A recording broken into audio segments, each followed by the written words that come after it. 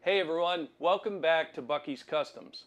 Hey, in this video, we're going to talk about gSender, the CAM program that Sienci Labs created that allows us to send the G code that we create in our CAD software to the Longmill, and enables us to make some pretty crazy things. So if you're new to the CNC world, this video is for you. We're going to go through the basic steps of using gSender. Nothing fancy, nothing elaborate, just basic startup and carve a project. So stay tuned.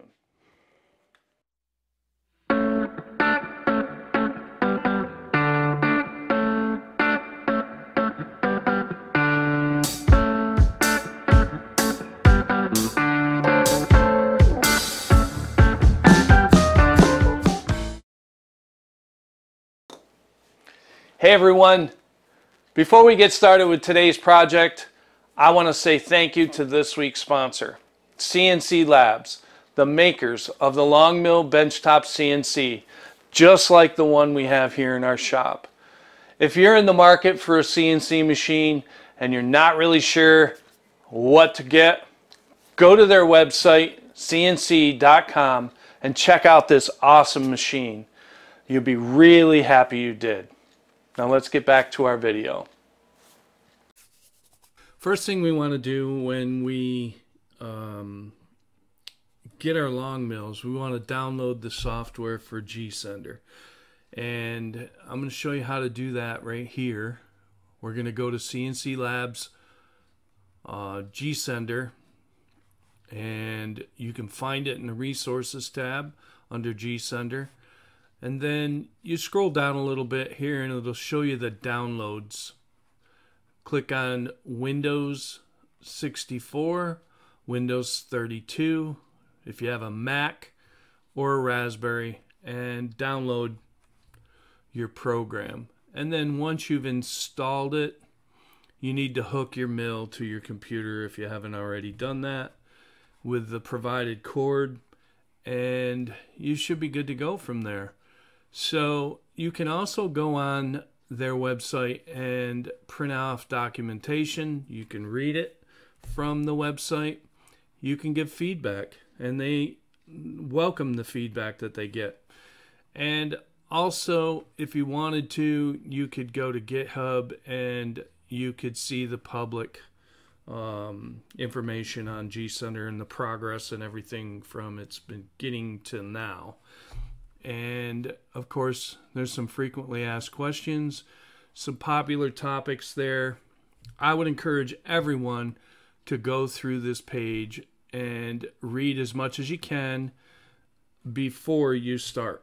So here's the thing, you go ahead and take care of all that, and then we can go to, we're going to close this. And we're going to go over here and click on our gSender tab or our app icon, and we're going to open gSender. Here we are. We now have gSender open. We have the 1.0 version, and we're all upgraded and ready to go. So the first thing we need to do is we need to come up here to our setup, and we need to tell the gSender program what CNC we have. Of course, we have the Longmill 30 by 30.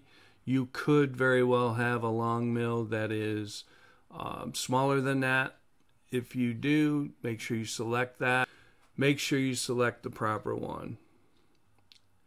I've already done that here, so now our cutting area. Now if you go into your documentation for your Longmill, you can find your cut area settings in there. But typically these are correct for the mill that you've chosen. If you want to change them, this is where you change them. Now if you have a spindle or a laser, you can select that here. You can select inches or millimeters. I prefer inches. I like the computer or the gSender program to warn me if it's an invalid G code, and warn me if line detected if an invalid line has been detected. And that gives me the opportunity to run anyway or stop it depending on where I am or what it is. So that is about it there. Here you can set your jogging preset speeds for precise. This is what you would set it at. You can change all these. This tells you your X and Y, which is your front to back is your Y, side to side is your X, and the Z is your router up and down, or the Z height. Not really sure who Z is, but I've heard it a lot, so I use it as well. Makes me look important, I guess. But anyway, our speed is right here, and it's inches a minute. You can click the normal or the rapid and change all these to your preferences. And I would advise you to play with these, learn these, mess around with it. You know, run your mill up and back, you know, side to side. See just how fast these are going and go from there. Now, we have a safe height over here, which is 2 inches, which I have set for 2 inches. I don't generally have anything on my table as far as brackets or any of that stuff that requires me to go higher than 2 inches. So this is why I have it at 2 inches. You can set it for whatever you want within the parameters of your machine. Now that's about it as far as connectivity. It will reconnect automatically. I have that set here, and that's about it. Now you can go to your probe and you can change settings in here as well. I wouldn't advise you to change any settings for your probe because they're preset, and they're preset for your Longmill.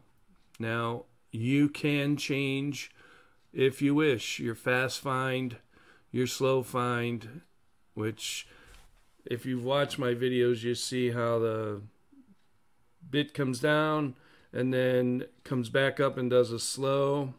That's what your slow find is. Your fast find is your first move, and then your retraction is right here. The probe connectivity test, this is where you would turn that on or off. This is obviously on because I use it in the on position.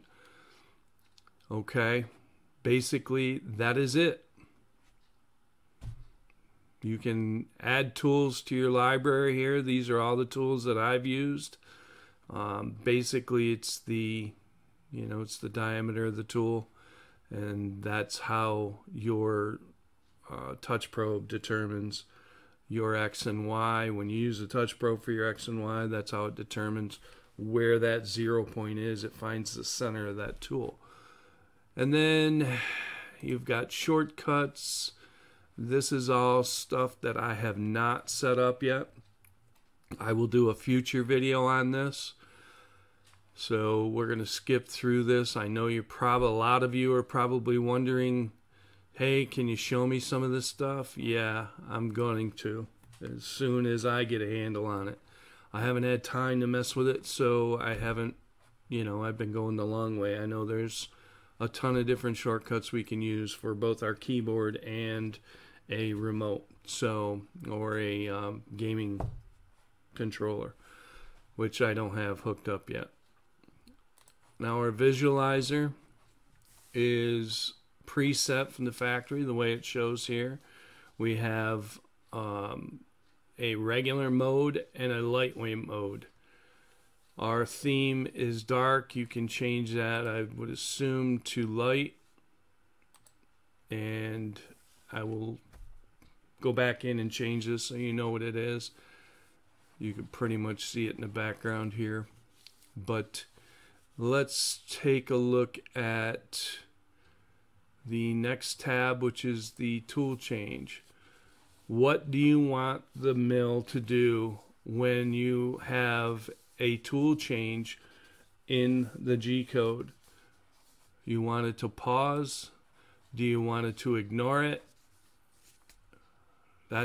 I choose to pause. I haven't, my software does not allow me to incorporate a tool change in the G code. So I have to run a separate toolpath for each tool change and then run that in this. So that's what I do. This is G code. I don't know how to write G code. Don't even have a clue yet. And this is about, which pretty much gives you the history of how gSender was created and all that. So now, once we've done the basic stuff, you notice I've changed it to light mode. I kind of like the light mode a little better here. Brightens things up a little bit. But basically, the first thing you need to do is, if you have homing switches, which I do, you would have to enable it in your firmware. And this is where you do that. I have soft limits enabled, which would allow me, if you have these limit switches, you only need one on each axis. Soft limits enables you to put dimensions or your workspace length and width and height in there, so that on the other end, when it goes away from the limit switch, it calculates how many inches or millimeters, that if you're using millimeters, it can go, and it will stop.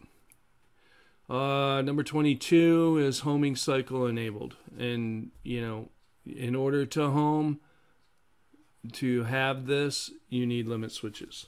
So, okay, we'll get into that in the future, but I promised you a basic startup, and this is what we're going to do. So, first things first, I have homing switches, so I'm going to click unlock the machine, and I'm going to come over here and I'm going to click home. And what my machine does is it starts with a Z and then moves to the Y and runs the X. And that determines a starting point for our machine.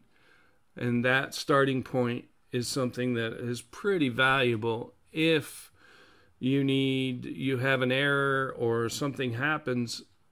You can shut the machine off and restart the machine with that start point and pretty much save your piece if you get into a situation. And if you've watched any of my videos, like the Touch Pro video, the tray video especially, that was a Z height error where I didn't have the bit down far enough. The material was too low and it couldn't cut through. So pretty much that's where I start. Now, if you don't have limit switches, of course, you're going to, once you've set up your machine, which I'm not going to get into any of that, once you set up your machine, you're going to be able to start right from this screen. So the first thing you want to do is once you've created your project, you're going to want to load your file. So you're going to come over here and load your file. And I like to, let's see here, we'll go to desktop. We'll do, got a bunch of them in here. Okay, we got,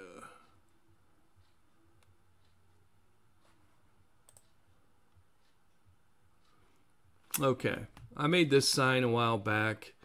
It is called the Love Shack, and someday I'll tell you the story on that, but it's pretty funny actually. So anyway, I made this sign for someone, and This is kind of what it looks like when you bring it into gSender. And now what we need to do is, depending on where you started your project, whether it was Carve Co or Easel Pro, they all ask you to make a start point. It's either lower left-hand corner, center, you can put it in all four corners, one or the other, or center. And I chose in this case to use the bottom left-hand corner. So I put my stock in, and then I would set up and use my touch probe to go ahead and zero on that corner. I would zero the X, the Y, and the Z. And basically all you do is if you're going to do all three axes, you select the axis, you select the bit diameter that you're using, which is 1/4 inch. It's what I would be using. And then you put your probe on the corner of your piece and you hit probe. It brings up a connectivity screen, because you remember in the settings I told you that you would enable that feature, and this is what you get. If you don't enable it, it won't ask you for that. And if it doesn't have connectivity, it just might mess up a little bit. You never know. I like to use it because it won't let me proceed until I get connectivity. So that's what you would do. You would lift your touch block up, touch your plate, or touch your bit. I showed you in the touch plate video, the touch block video, and I'll put a link to that in this one, so you can go there and check that out. I would encourage you to watch that. I would also encourage you to go to Sienci's website and check out all their YouTube videos as well. They have a YouTube channel. There's quite a few videos on there. They're very long and extensive, some of them, but they are very informative. And it just might answer or click that light bulb on that you've been looking for to help you understand. So that's where we're at with that. From there, when you do an X, Y, and Z probe, all these up here in your location area become 0, except for what your retract height is on your touch probe for your Z, because that will lift up. It won't stay, because if you remember correctly, Z is the surface of your material. Assuming you set the surface as where your starting point is in your CAD software, what you create. And if I'm assuming that's what it is, 99.9% of the time, that's where people start. So it lifts up a certain amount. I think it was 0.15, the retract height. And that's what happens here. It will show this 0.15. It will show this 0, and it will show this 0. And then you're set to go with all three. So, which is kind of cool. I kind of like the look of this. I kind of like the way this is set up. You can do a couple other things here. You can change you can move this control area to the left and put your visualizer to the right. We also have some tabs for calibration, which I have not done yet. I will do a video specifically on calibrating. That's something that you need to do. And I will do a video on surfacing, which is, this is a great feature because, you know, in the past we've had to make a toolpath for this. This essentially is a toolpath built into our CAM software, which is really nice and very convenient. So you can surface any kind of wood. You've seen me surface projects before, especially the projects for the giveaway, the 1,000 subscriber giveaway. Please go to that video. I'll put a link up here and enter to win. It's a great package, plus CNC's given a big old bit package to go with it. So I'm sure you'll enjoy that. All right, so that's it. What I'm going to do now is I'm going to put a piece of material in the mill, and we're going to show you how to come down and go right through the process and let the mill do its thing. Okay, what I've done here is I've got just a temporary piece of wood in here, and I'm going to basically do some control move. I'm going to move the mill. I'm going to set it up where you would set your touch probe, which is right here. And I have mine in a handy dandy little plastic holder that I found on Thingiverse, which is a really cool website. I'll put a link to that in the description below so that you can go there and check that out. But it's pretty neat how if you have a 3D printer, you can create some of these things and make it a little bit easier and more convenient for you for your mill area. So basically we've got this sign here. I've got a piece of wood that's roughly the same length, and I'm going to use an 1/8 inch bit. You can come over here and you can put your bit in. Now you notice there's a little picture of the touch block, and it'll show you basically, you see this is your X, then it'll move to your Y, your X and Y, and then your X, Y, and Z essentially is the same thing, and your Z. So what we're going to do is I'm going to come up here and I'm going to put an 1/8 inch bit in, and that's what we're going to start with. So we're going to bring this to rapid mode, and we'll move it on the X to about where it lines up. Then we're going to move it on the Y. We'll bring it up to where the touch plate is, and then we'll fine tune it from there. Now what I like to do is I like to bring the touch probe down and get it pretty close. I like to use the normal. That'll get it close. Then we'll set the X and the Y with the precise, and we'll get that sucker right in the middle. Okay, now put our connectivity magnet on there, and we'll click probe. We'll lift it up till it changes blue here, and we'll start.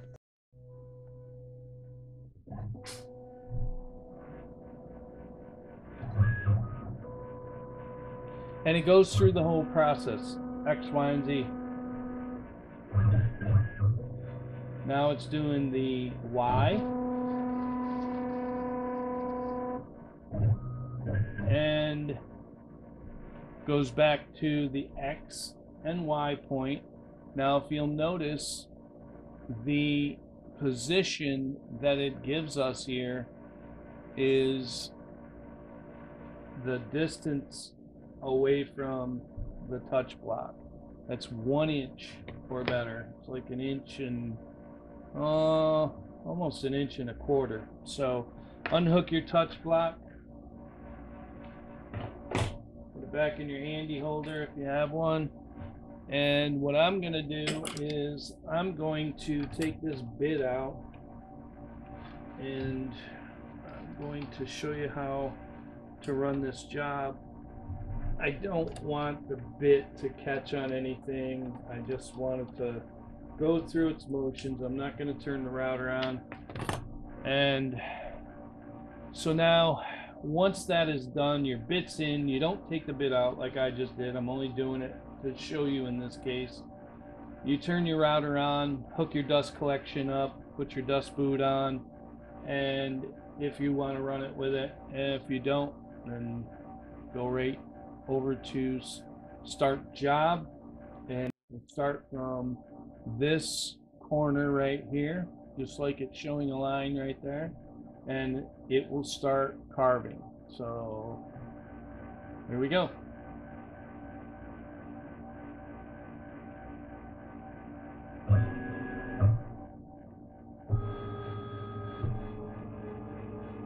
Now this particular program I created a little bit slow, and the problem with that is once it's created the G code, it's in the G code.